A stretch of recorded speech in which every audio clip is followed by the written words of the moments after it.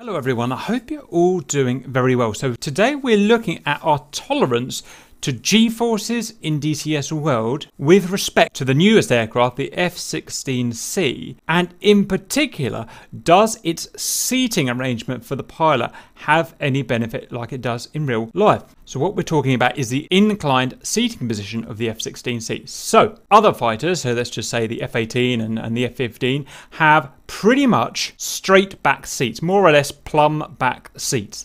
And you sit more or less 90 degrees from the body of your man to the upper leg of your man. While the F-16 seat, the upright part, is not plumb up, it's in fact laid back at, I can't remember what it is, 25, 30 degrees, something like that. And although it's a little more awkward to sit kind of laying back like that, it's done for a good reason. And the reason is that it can increase the fighter pilot's G tolerance. So of course we've got to go and find out now, is this model in DCS world? So you'd think that this would be easy to model. You think that you just get in an F-18, you'd spin round in circles at 8G, 9G, see when the guy passes out, right? Then you just get in the F-16C, do exactly the same thing, see when the guy passes out. And if the F-16 can handle extra G or an extra 2G, then it works. But unfortunately, it's simply not as simple as that. Like most things in aviation, it can be very complex. And so we have to redefine what we're talking about. Let's just ignore the idea of this reclined seat for just a minute.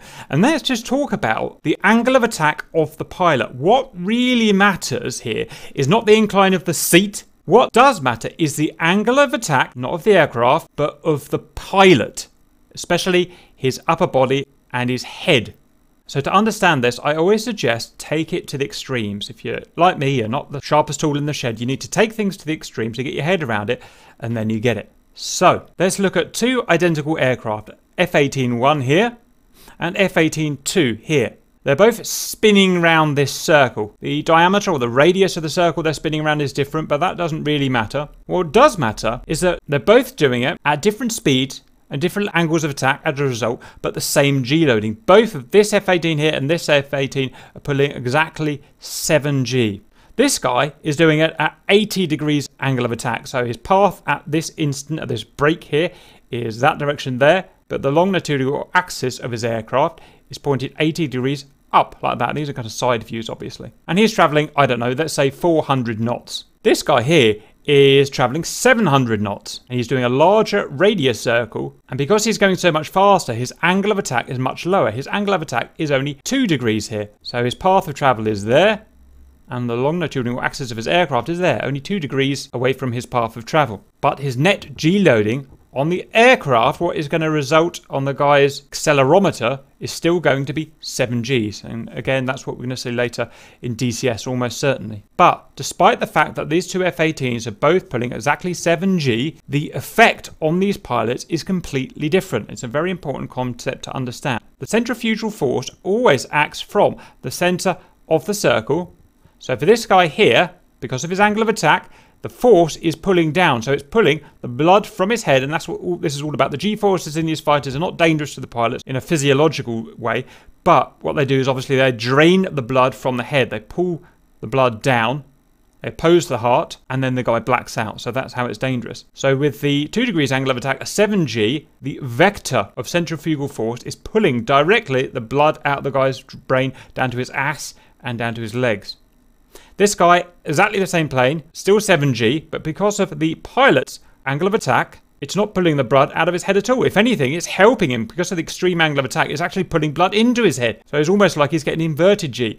Yes, these are extreme, but that's to help you understand the forces that we're dealing with. And the point I'm trying to make here is that we have to go and measure the G-forces, the same G-forces in the F-16 versus the F-18, but the aeroplanes must be at identical angles of attack, or very close angles of attack, you know, within 1 or 2 degrees. So we have to go and do these tests with the F-18 at, I don't know, 10 degrees angle of attack, just off the top of my head, and the F-16 will also have to be 10 degrees for this to be a valid test. It's a concept I really struggle to get through to some people. And so now that we've made angle of attack constant, this F-18 here at 2 degrees, this F-16 here at 2 degrees, we can look at the seat. Of course, the seat puts the pilot's angle of attack back another 25, 30 degrees, whatever it is. And so although that plane there and that plane there are identical in terms of angle of attack, and again, I've exaggerated the seat here, I've put it back at 70 degrees, but you can see that it has the effect of just pulling the blood to the back of his head, not down to his ass. And that's it.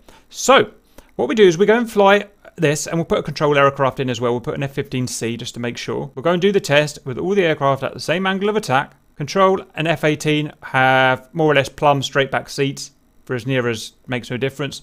And the F-16 has its reclined upper seat. We'll then put that into TAC view to ensure that the G loads on the aircraft record the same, because we're not really sure in DCS whether it records the aeroplane's G load, which is different to the pilot's G load or effective G load, as we discuss here, based on the centrifugal force vectors. Then once we're in TAC view, we can confirm the final conclusion. Predictions. I get the feeling that none of this is probably modelled in DCS. I get the feeling that it's probably just done by loading on the plane. I very much doubt that the incline in the F-16C has been modelled in any way in terms of the guy blacking out. I may be wrong, but as ever, let's go and test it. Okay, so in we go. I guess we start with the F-15. It may be a bit troublesome because it is almost too fast for its own good at this kind of thing.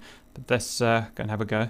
You can see that the seat is slightly canted back, but the pilot, give or take, is pretty much plumb. If you drew a vertical line from his head all the way down to his arse, it's pretty much plumb. Okay, so off we go. You can see at the bottom there, we've got our speed, IAS, we've got our angle of attack there of the airframe, we've got the G. Again, I'm not sure if that's the G on the aircraft or the effective G on the pilot compensated. Probably just the aircraft, but we'll see. So we're just going to find something that I feel will be comfortable to judge all three fighters at. On a speed, I'm guessing about 500 knots is going to be common for these fighters. Angle of attack's a bit high at the moment. Angle of attack's still a bit too high, maybe a bit faster.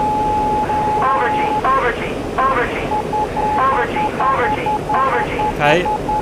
Around 500 knots, about 7 degrees angle of attack. I can maintain 7.9 G. Yep, about 7 degrees angle of attack, give or take a degree. You know, it's not going to make any difference, bearing in mind what we're talking about. The G was, I could clearly see exactly 7.9 due to whatever that means, whichever G loading that is, probably on the airframe. I could hold 7.9 all day. 8 I couldn't, and 7.8 I would start to, whatever the opposite to blacking out is, starting to recover. So that's that. And speed doesn't really matter. All that matters is we achieved just about the same angle of attack, but it was about 500 knots, I think. Let's see how well we can do. I'm not sure how multi-stage the afterburner is. We'll just find out the hard way, I guess. Oh, this plane feels weird. Feels like a bus. Look at it. Just get a feel for it. Oh, it's quite fast, actually. Okay, we're too fast. The angle of attack's too low. Let's try with that. 1 degree off, I think. 1 degree with him by fret. 1 degree will be okay. There we are, 7 degrees. The G tolerance is 7 point... I felt 7.5. I need to do more.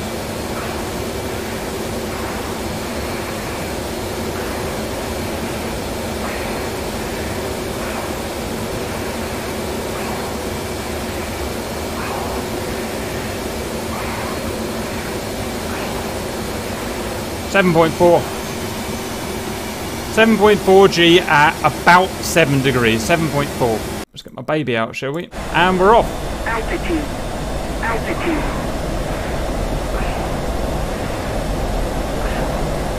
Oh, it's fast, isn't it? Oh, Bennett. Right, angle of attack's too low.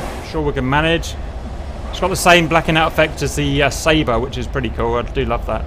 They do that. Angle of attack's good. And with G 7.7...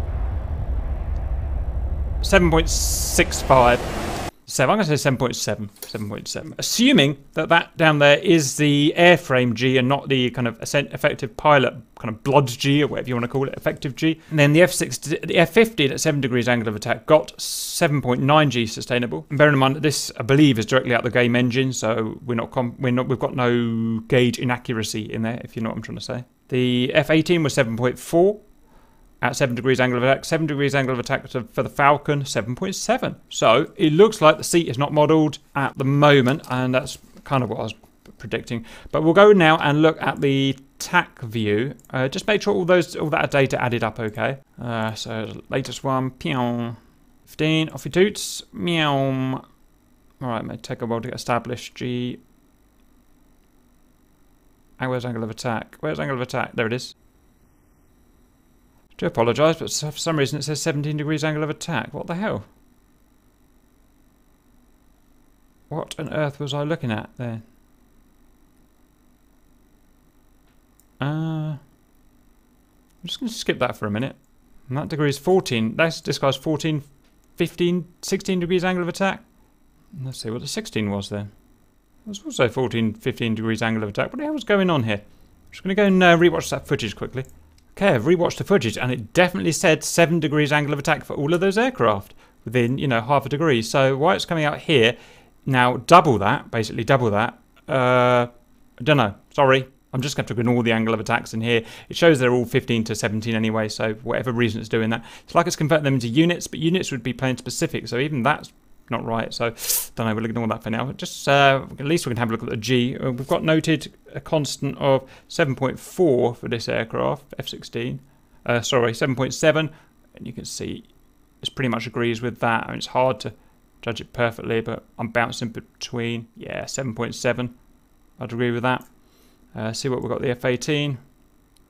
Make sure that adds up. Just want to make sure there's nothing weird here. Make sure it doesn't disagree for any reason. 7.4 I've got sustainable. Yep, 7.4 happy with that.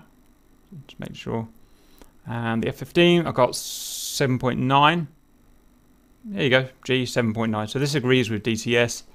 Probably is just the airframe rather than the effective pilot G. So, summary. We think the G-force shown by the game engine, if you like, whatever you want to call it, and TAC view is the basic airframe loading. And the F-15 at 7 degrees angle of attack, what we believe is 7 degrees angle of attack, can sustain 7.9 G. F-18C at 7 degrees angle of attack, 7.4 G. Not sure why there's a difference there. F-16, split the middle, 7.7 G. So that answers the question, at least at the moment. Mid-October 2019, the seat does not increase your tolerance. But I hope I've explained why it would increase your tolerance and the factors that you've got to look at when looking at this in the grand scheme of things. Hope that was useful and see you later.